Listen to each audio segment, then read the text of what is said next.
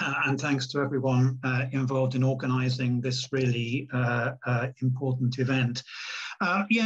So I'm going to refer to some general issues in the understanding of war and violence, but I am going to try and focus on, by way of illustration, but on the context for the current war on Ukraine. And I've subtitled this the Ghosts of 1989, and I want to put the current situation in the context of the very significant events around the collapse of communism, which released huge geopolitical forces that are still structuring Europe and wider global society, and will probably continue to do so for some decades.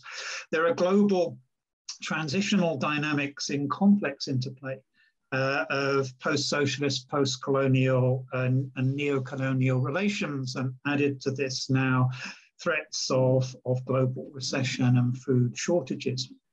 And as has been mentioned, I think Sunita mentioned it, conflicts are becoming more decentralized, more chaotic, more brutal, with unclear lines between paramilitaries, military and civilians and combatants on things, for example, of the so-called Zieloni Cheroveki, the little green men, the Russians invading Crimea in 2014 without insignia, without identification. Why Ukraine?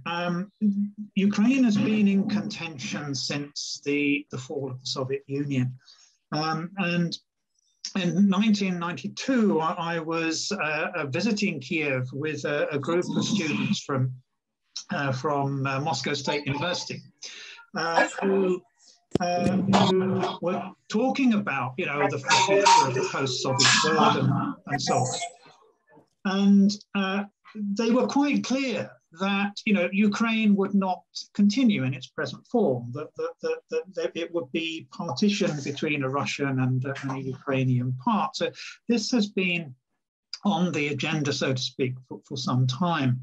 And so 1989, I think, released multiple systemic crises and was the product of multiple systemic crises.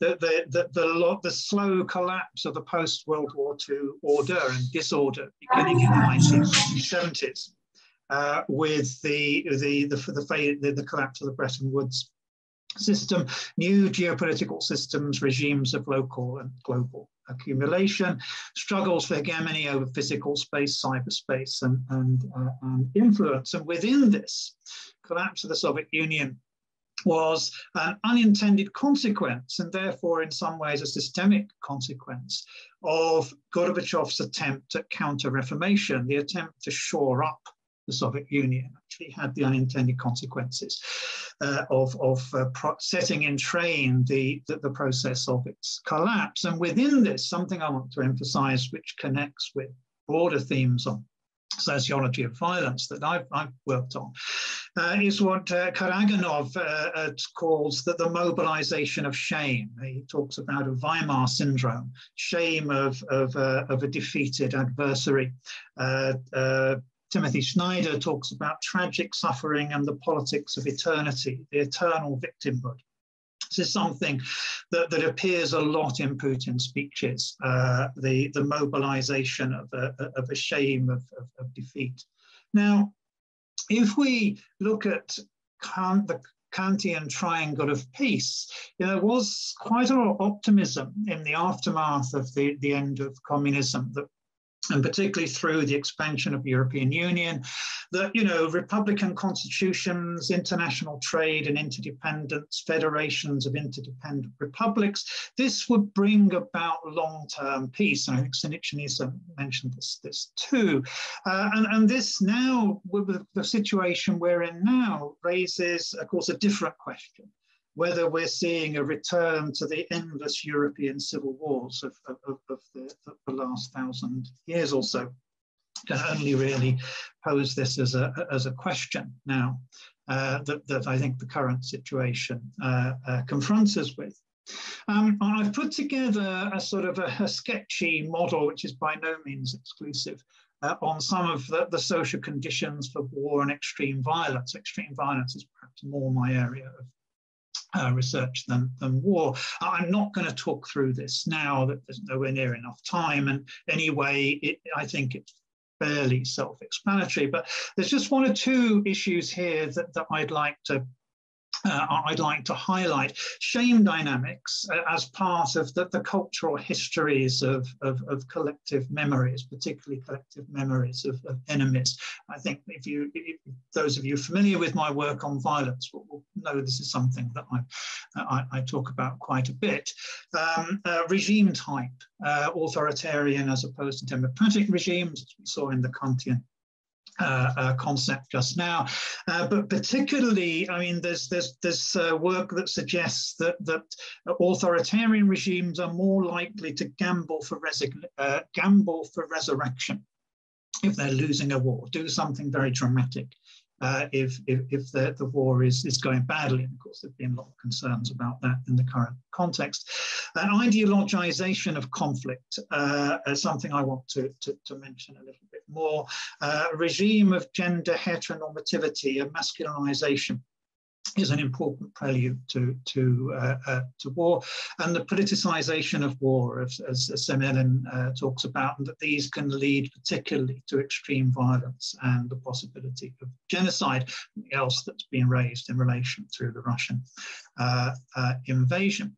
So, but with those sort of very sketchy ideas in mind, I just want to look at a couple of issues in relation to the background to the current conflict. One, the process of post-Soviet ideologization, and I've referred to this as Putin-Schmidt, looking also at the work of a very good book of David Lewis on the growth of authoritarianism in Russia, and the influence of Schmittian thinking, particularly through theorists like Alexander Dugin, who develops this concept of a friend-foe consciousness, that the Eurasian landmass versus the global Atlanticist, the land empire versus the sea empire is a recurrent theme in his thinking, and others like Alexander Filipov. And this, the global Atlanticism is contrasted with Russia's civilizazioni pochod, the kind of special way, the special civilizational focus of Russia in terms of the guardian of Pravo, which is not is right, but not in the sense of a rational legal system, but much more in the Schmittian sense of the right of the sovereign. Much more like Weber's concept of plebiscitary democracy. So you get statist nationalism, exceptionalism, a conflict of orthodox values against a cosmopolitan West, heteronormativity and patriarchy, I will refer to again in a minute if there's still time, and preoccupation with sovereignty versus enemies within, if you think about the persecution of NGOs with any overseas contacts in Russia. And here Dugin is talking, saying we are fighting against the liberal world order. We're not attacking Ukraine specifically. We're fighting the liberal world order. We have no possibility to show that Huntington was right other than by attacking Ukraine, obviously a reference to clash of civilizations. This is a war of ideas, he said. If Russia does not win, it will destroy the world. And this is, I think, important themes in post-Soviet ideologization, a kind of sense of a Deutsche Sonderweg, a specific path, but crucially, one without borders. I mean, Dugin talks about a Eurasian space, a Eurasian traditional land space without borders, post-borders. But I think if we look at the process of post-Soviet ideologization, which, picking up some of the themes I raised earlier about the sort of preconditions for conflict. What is interesting here, I think, is a paradox. Okay, on the one hand, you have the formation of sort of ideological systems, particularly around heteronormativity, virtual illegalization of homosexuality, domestic violence is decriminalized in 2017, silencing of history of Second World War sex war crimes, the mass rape by the Red Army, and the process of colonization that followed the Second World War. So you have these strands of ideologization that feed into conditions for conflict, but at the same time, a kind of ideological post-ideology, a replaying of the Great Patriotic War, as we saw in Putin's justification. 2 minutes to go, Larry. Okay, that's okay. Replaying of the Great Patriotic War, sort of first, one might say, first time as tragedy, second time as tragedy too, but with elements of farce, the empty signifiers of Z, the reappearance of Soviet icons in occupied territory, as you see on this tank in Mariupol flying the Soviet flag, which no longer has meaning other than as a symbol of domination in its own right. The reappearance of statues of Lenin, which is particularly paradoxical since Lenin is blamed for having created Ukraine in the first place. The last thing that I just like to bring to your attention, so I've been talking about the ideologization of the prelude to the conflict, but we also need to keep in mind the political economy of war.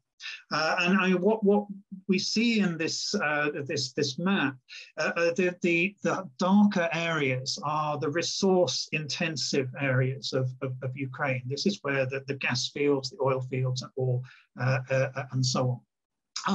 And of course, you will see these are precisely the areas to the east and south of Kiev and into Crimea that are the areas of contention. I mean, this is where Russia is currently attempting to consolidate its position. And so the political economy of war is also very important. And I think in some of the current commentary is a rather understated aspect of the whole process. I'm going to stop there. Thank you.